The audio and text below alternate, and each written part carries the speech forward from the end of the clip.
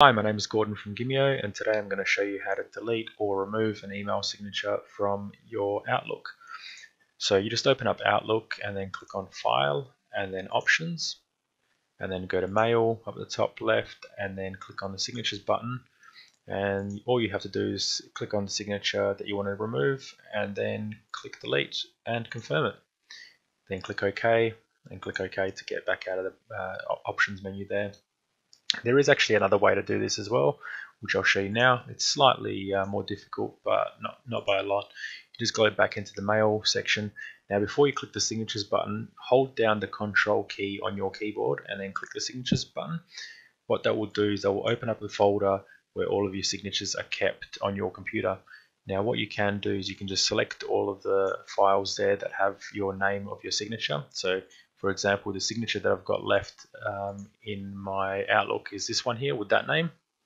So what you would do is simply find that name, so it's got it in all these files, and then select all of these files and the folder at the top and then remove it. So you want to basically select the text file, the rich text format file, the HTML file, and also this folder which contains some other files, and then remove it.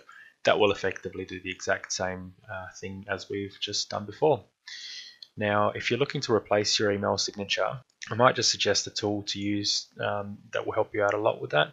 It's a tool that we've developed called Gimeo, and basically it creates email signatures really easily for you.